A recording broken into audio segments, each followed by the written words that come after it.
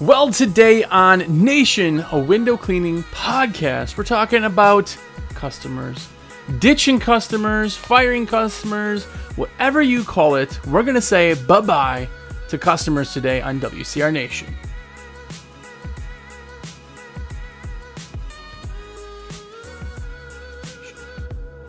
What's up, everybody? Jersey here from windowcleaner.com, and you are here. What is going on? Hope you all are having an absolutely epic day. If it's your first time here, have a look around. Lots of episodes to catch up on. We're like 220 episodes. This has been going on for like 4 years. We do this every single week. So you found it, the mecca of window cleaning podcast. If you're in any service industry, definitely you'll get something out of this. Hopefully, it'll be better than a cat video. But it is available anywhere podcasts are if you're listening. And it's also available on YouTube if you want to see the most amazing sticker wall ever. It's getting built. It's getting there. If you need supplies, let me rephrase. If you buy your supplies already from me, you've given the video a thumbs up, you've subscribed to American Window Cleaner magazine, and I'm just your rep in general, what's up? High five to all you flipping awesome AF people. What's going on? Thank you so much for letting me put orders in for you. For everybody else, I am a rep for Window Cleaning Resource. Yes, a salesman. Dun, dun, dun. Shameless plug time. But if you want a rep who isn't salesy, then I'm your guy. And everybody wants a rep, right? Let me put your orders in. It costs you nothing extra. You got a guy for questions and comments. Put orders in. Make it easy. I'm that guy. 862-312-2026 is my cell phone. Shoot me a text, call me, whatever you want. Say what's up. I want to be your rep. And finally, if you haven't yet gotten the American Window Cleaner magazine, what the heck? We just got like 11 new subscriptions I just mailed out yesterday for new ones, new subscriptions just over the weekend. So please be one of those people. Jump on board. WCMAG.com is the website. Go there, subscribe, get a subscription. You'll get an issue of the magazine come to you every single month, and of course the sticker sheet. By the way, these are the stickers for August? Yes, August. Look at that. You know, cool. If you want stickers, you get one in every single issue, and they're always custom and they're always window cleaning related. So if you haven't seen them, look behind me. You got tons of sticker sheets. Anywho, awcmag.com. So today, we are talking about firing customers. There's no better way to put it than firing a customer. Now, if you've never fired a customer, lucky, firing a customer can kind of suck sometimes, right? It really can, but a big thing with firing customers is it makes your company stronger. Now, I'm going to go into a couple different scenarios that I've had over the years. Please, if you're watching on YouTube, go ahead and comment on your firings and how you did it and what led up to it and everything else. But here's the thing. If you have customers that are just not where they need to be price-wise, I can change that, right? If I messed up on the price, I would explain it at the first time so it's not a big thing, but I can change something like that, right? But if I have a customer who is always canceling, is always complaining, is always having me try to have my guys do more things than they're supposed to, if they're always having this big ordeal and they're always trying to talk down to me, if there's any kind of toxicity with a customer, I am happy to let them go. Now, with that being said, I have only fired maybe 10 customers in all of the 16, 17 years that I've done this. It has not been a lot, but averaging about one a year, maybe, is super healthy. Now, I'm not saying to go out there and just let people go. But here's the thing. Think back when you were a new business. Maybe you are a new business. Maybe this concept is like extremely foreign. You're looking at it going, what? I work so hard to get these people. Why would I tell them not to? Why would I fire a customer? There's a certain point when you're in the beginning of everything and you have to get in the work that you have and every dollar counts, it's very hard to fire a customer. I remember that in like the first year or two, I had a customer who was the biggest pain in the butt I've ever dealt with in all my life. They were just like, the way they talked down was mean. Just the things they said was just mean. Every time we were done, and I cleaned their house maybe 2 or 3 times before I let them go, they would always get the price and be like, come on. You guys were here for X amount of time. Come on, we'll do less than this. Let's do better than that on the price. It's like, we've talked about this. I bid the price, you said yes. It was always something, and the way that they talked was just the most I hated going there. When I left, I was grumpy the whole day. And in the very beginning, they were money. I couldn't say no to a $200 job. Now, mind you, that was a long time ago. A $200 job, when you don't have a ton of clients, is very, very hard. But as you continue to build this business, all of a sudden, it's not that you don't respect the customers. You just look and go, well, you know, I would 1,000%. And take this. If you don't get anything else from any of the shows, take this. But I would be 1,000% happier to have an easy, right, carefree, great customers than I would to make more money. If making more money meant that I had to bring on some piece of garbage customers, I don't want it. There's something so much in business is that we get into business for the fact that we have, loosened schedule. We're our own bosses. We do all this. It's great.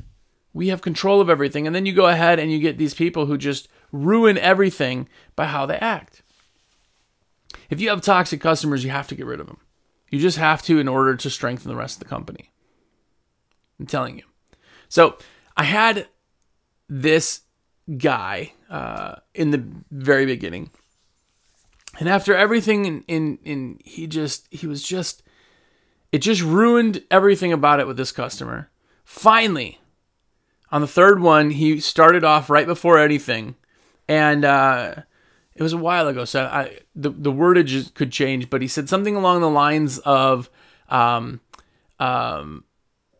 got people coming over and don't want them to see you at my property, so be faster than you normally are, something like that. It was basically like, I don't want people to see you here. I got people coming over, so go faster. And I said to him, he said, we've done the job for quite a while, and I just don't think we're the right company for you. We're going to go ahead and leave it here. We're going to leave. We're not charging you for service today, but we're not the company for you. Every time we're here, there's no, it's not that. We don't have issues. I said, every time we're here, you have pricing issues and timing issues and everything else. And I think that we're just not the company who can perform for you. So I do apologize, but we're going to go our separate ways. And my guy that was with me was watching, and he just kind of like started packing up and walking to the car. And he's like, no, come on now. Come on. You've been, at that point, you just kind of separate it, When I left there, it was the greatest feeling of my entire life at that point. I mean, other than my kids being born and being married and all the stuff I'm supposed to say. But in business, it was great. It was absolutely amazing. Because it was just this thing, like I had this burden on my shoulders. Think about that. You got enough stuff in business, right? You're dealing with the marketing and the advertising, and you're dealing with the employees and the payroll and the government and the taxes and everything else that's all weighing on your shoulders. Wouldn't it be nice to just drop one little problem? Now, if you're listening or watching right now, you can think of at least one customer that you would be happy with not having anymore. Think of that one customer. And think about what that customer does to your staff, does to your company, does to your bottom line. Listen, I have amazing customers. You have amazing customers. There's so many people you go and think, oh my gosh, thank you so much. This is absolutely amazing. You guys did such a good job. Thank you so much. Here's a tip. Oh, here's some cookies. Thank you guys. Just do what we can't get to that window. We can't something. No, that's fine. Absolutely. Just happy you're here. Right? Those are the ones you feel great at the end of the day. If you could somehow magically fill your whole day with that instead of these other people who are succubuses, you would. Because here's the truth. The truth is a customer that's a succubus, they will take up 50% of your energy. The whole rest of your company is the other 50%. That's absolutely incredible when you think about that. The time, the stress, the panic, the worry, the headaches, all that comes from one customer. So you got to let them go. Now, I'm not telling you to do this. You got 3 customers to your name right now because you're brand new and you got a customer. If you want to do that, absolutely fine. I know that. But as you get into business more and more, you will be okay with making it a better culture and a better feeling than you do having a bigger paycheck, right? If you get anything out of this, that's the key right there, is that sanity and stress in business has to be maintained. It has to be your number one goal. If you're not focused on that and you're not cutting things out like this, you're just living with it, you're going to burn yourself out. We talked about burnout. If you haven't watched that episode, go back. Search burnout. That was our last one. Just talked about getting just fried. You get to a certain point in that way, right? But here's a big thing. When you are letting go a customer, it has to be done right. It has to be. Because here's the thing. No matter how you end it, there was always going to be anger involved. And I've done it enough times, and I've done it in my head right. The other person is always unhappy. Because you're basically telling them, hey, you a-hole, you treat me like crap. No one's ever stopped you from treating people like crap. You do this to everybody. Every waiter you've ever been to, you've talked down and treated them like crap. And now somebody's finally said, hey, we're not going to take your crap. Because truth be told, there's just people out there who are unhappy. They're always unhappy. They love the fact that they pay you, so it's okay that they're a-holes to you. Always. There's people out there who will always be unhappy. Hey, you just won the $10 million lottery. Like, well, $10 million isn't going to get me too far. I'm only 50.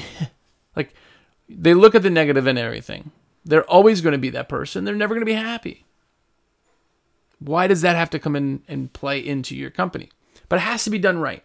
Because when you're done, when I was done with that first one, and it was not as smooth as it probably could have been, but as I'm leaving the property, people are always, they come out and they're screaming at you, or they slam the door on you, or they're, you'll never work in this town again.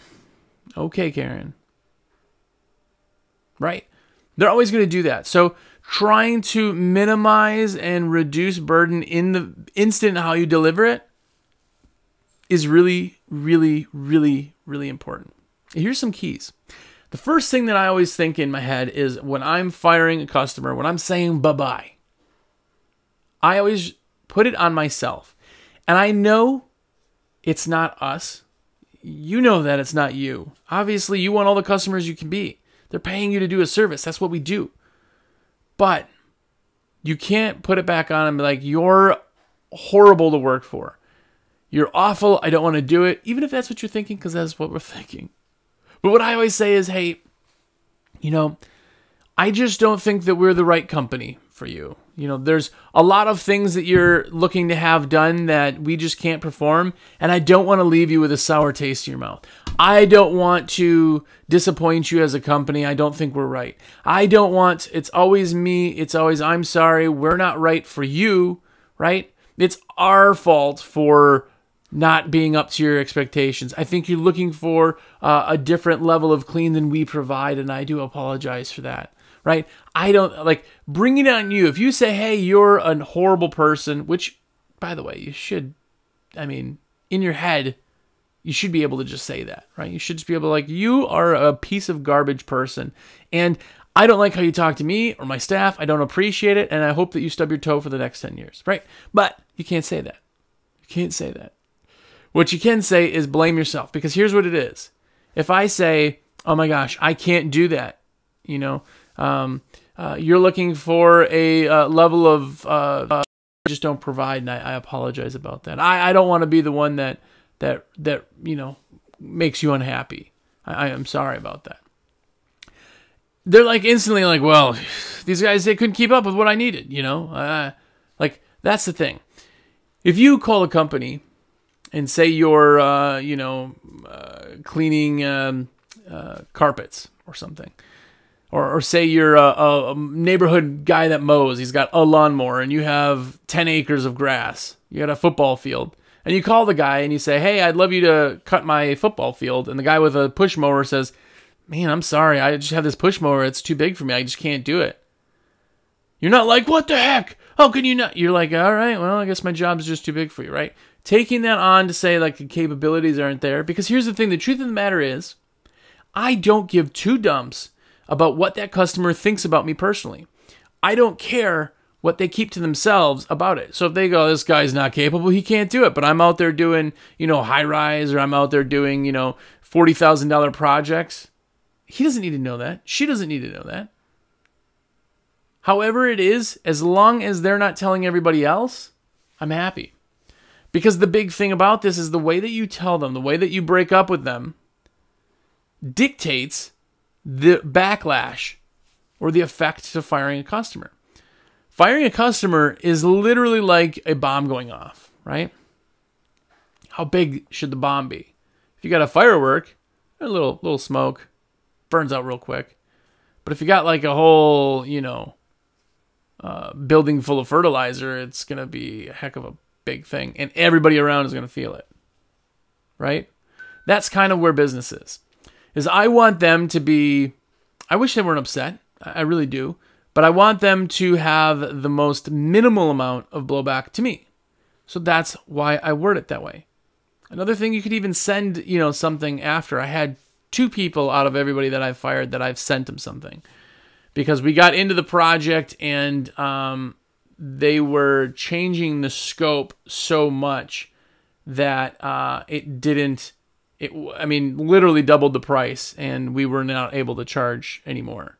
Like, no. This is what it was. You guys, when you bid this, you bid it with this. I said, no, we didn't. We wrote everything down. I walked through with you. Nothing was, anyway. So what I did was I actually sent them a gift. We have a bakery that was in town, and I sent them a thing and said, I'm so sorry for the misunderstanding. We apologize. I truly didn't mean to put you in a place. And I wrote a little letter with it. It was really kind of something. And it was just something to soften that blow, right?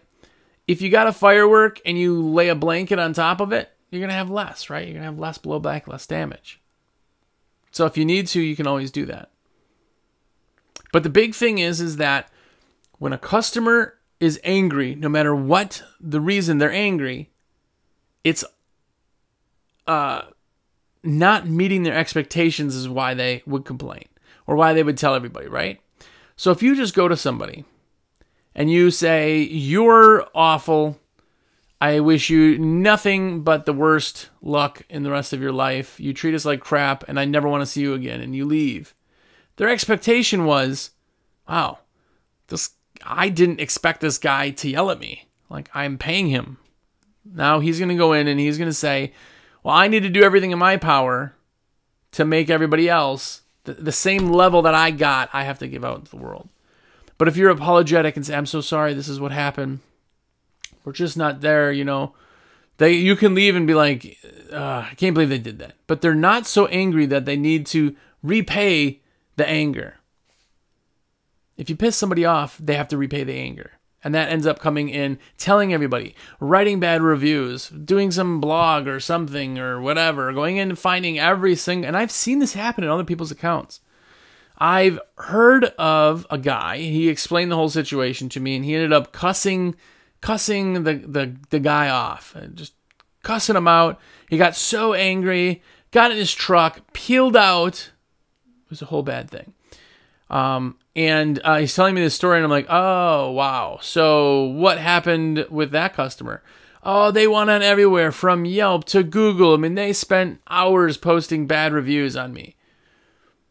Yeah, because you create, and if it's you that, you told me that story, you know that it wasn't a super thing. So if you're telling me this stuff, I don't know something you guys don't know, right?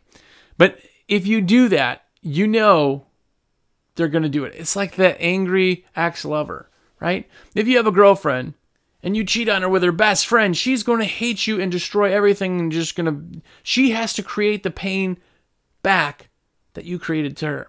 It's the same thing. But people have been in relationships lots. You may have been where it just didn't work out. And you say, hey, I just don't think this is working out. And she said, yeah, I get the same feeling. And you guys hug and leave. And then no one does anything, right? Keep in mind that is the ending. The ending is the least amount of collateral damage as possible. Because the truth of the matter is, if you say bye-bye to somebody and they write bad reviews, it could cost you thousands, tens of thousands of dollars. Really, if not more. It sure could. Because when somebody writes a bad review and puts them all this stuff, if you're reading this customer, oh, they were great, they're great, they're great. The customer cussed me out in front of my kids, peeled out of my driveway, told me I'm this, and then wrote everything. You're going, what the heck? That one really bad review trumps all of the good reviews. They're like, well, that's the type of person he really is. People focus on negative. They always focus on negative. So minimizing that. If you get somebody and say, 1-star review, they showed up and then said that the scope of work was a bit out of their range that they could do, and they apologized. They couldn't do the work, 1 star, but they did send me donuts the next day, apologize. Like, you go, well, wow. I mean, they felt bad. Like, stuff can happen. It doesn't have to be that you have to be perfect all the time. It just has to be that you understand what you should be like. And that's where that is. Right? So, firing customers strengthens the rest of the customers. If you got 10 customers, one of them is just a pain in the butt to deal with. 10% of your customers are bad. If you fire that one person, now you only have 9 customers, but they're all great, right? That's where we're looking at. If you are a single one-man show, and this is the only thing that you have, you're never going to have employees, or you're never going to have anything. This is your one-man show, and you say, I got all the work I could ever need. That's awesome. High five. You don't have to spend money on marketing or anything else. But you do still need to strengthen your company, right? If you could somehow increase,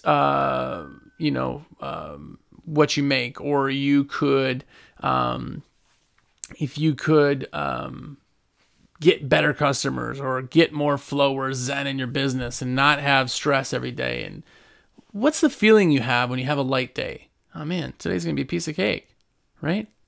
Walking on sunshine, right? You're just jumping around with your loafers, you're happy. That's the same thing.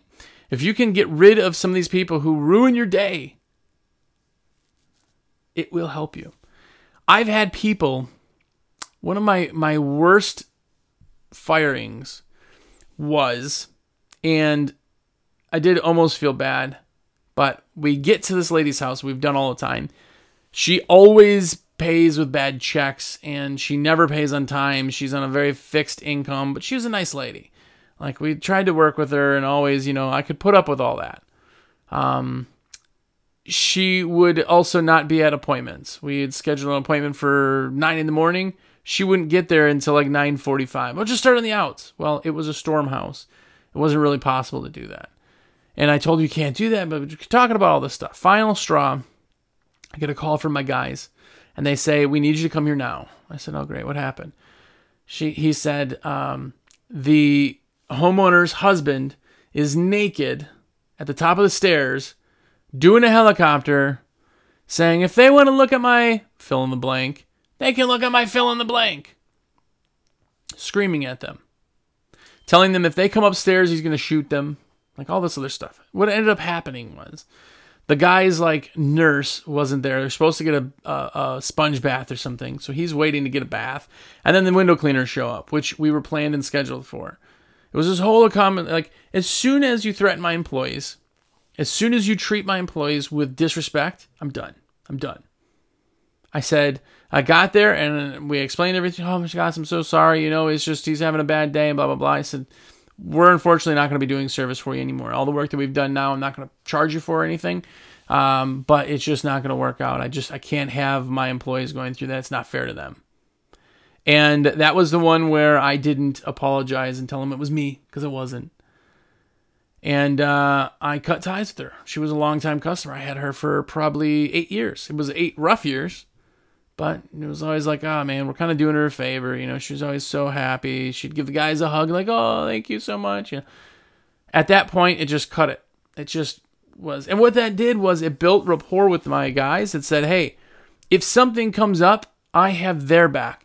I've chosen my employees over all my customers. And to build rapport, that really is important, right? I got there. I said, guys, just go ahead, pack up, head back to the shop. We'll have a meeting here in just a little bit, right? And then I handled the situation. And it made the company stronger. It made the employees stronger. It made my customer base stronger. It absolutely made the entire thing stronger. If you don't think that that's the truth about firing an employee, then you just haven't been there yet. And I know a lot of you have actually had that where they had to fire an employee. Not an employee, a customer. I probably said employee a bunch of times. But if you're firing a customer, you understand that it's for the greater good, right? The big thing in business is we flow like water. Here's the thing. This is going to sound super hippy-dippy, and I'm not a hippy-dippy, I swear. I consider myself a positive thinker. That was corny. But what it is you are a river, a stream, a creek, a whatever. You are that flowing water. Now, what happens with flowing water when a stick lands in the water? Well, one stick, water can get over. One stick doesn't really change the course of the water because the water can kind of overcome it. It brings it in and just kind of still flows, right? But as soon as there's one stick, now every other stick that's in the water, moving and flowing with the water, that wasn't a big issue before, gets stuck on that one stick. Every leaf gets stuck on that one stick. All of a sudden, you have a dam, all because of the first stick was there. A dam can stop water. You cannot flow if there's too many issues. And it may all be based on one issue. If that one stick is removed, everything flows smoothly again. That's business. Should be your mindset in general. Finding the things that impede the flow of you and removing them, moving them over, clearing it out so that you can flow again. That's what bad customers are. That's what headache jobs are. That's what bad pay is. You got a job, you're like, man, we're making like $20 on this job. It was bid so wrong. If you have little problems like that, it makes all the other problems bigger. If you take that stick out right away, you'll never clog your flow, right? There's always going to be beavers out there who are, their entire job is to put sticks in your flow, right? You have people like that. But the truth is, if one of your customers is the beaver and you shoot the beaver, there's not actively anything trying to clog your flow. That's the longest analogy that I've done, but I try to live by that. Flow is more important than anything else. So if you haven't yet and you have to say bye-bye to a customer, I'm sorry in advance. It's going to suck, but do it right and you'll actually be all right with the results. Just make sure that they're happy. Make sure that you leave. Let me rephrase that. Not that they're happy. Make sure that they are not as angry as they could be. Minimize the backlash. That's the key to firing a customer, right? Soak it up. Don't blow up on a customer. It's never worth it. Doesn't make you feel any better. Some people are just horrible. They just are, right? Anyway, thanks for watching. By the way, if you are in window cleaning, which I think you are, then I want to be a rep. I want to be your personalized rep of awesomeness. So give me a call, 862-312-2026. Shoot me a text. I text all day. If you call me and leave a message, unfortunately, that's like the last thing I can get to. So if you text me, it's usually quicker. It's usually quicker. So text me at that. I want to put your orders in. Put it all in your cart. Say, yo, Jersey, everything's in my cart. And I'll put it in for you. It costs you nothing extra. It's a virtual high five of awesomeness if you ever thought you got anything out of any of these 4 years of videos. Which, by the way, I do want to say a genuine thank you to people who tell me, like, man, these have really, really helped. Like, I get that every couple days, and it really, really, it lets me know that something's going on. So I do love the orders. I love people who go out and get their magazine subscriptions. All this stuff comes back. It's like a big thank you. So thank you to everybody who does. By the way, if you haven't seen any of the stickers, we have the Lost and Not Forgotten Blue Hawk towel. We have the Just Say No Windex. The Squeegee Adidas, some of my favorites. And then Streak Busters. Anyway, we have a ton of good stickers. If you want them, we sell sticker packs on the site. Super cheap. They're like $5 a piece, something like that. Anyway, sticker packs, sticker sheets. If you want, get a subscription to the magazine. Because if you do, then you get an awesome magazine with a bunch of awesome articles, the newest and latest and greatest gear in there, and you get a sticker sheet every month. By the way, also, I have kind of teased this before, but AWCMAG.com is also going to have a sticker club if you want to join that. It's just a monthly thing. It's like $5 a month. So anyway, there you go. If you haven't had to say goodbye yet, do it. It will help you feel more comfortable in your business. But until next week, go out there and be epic.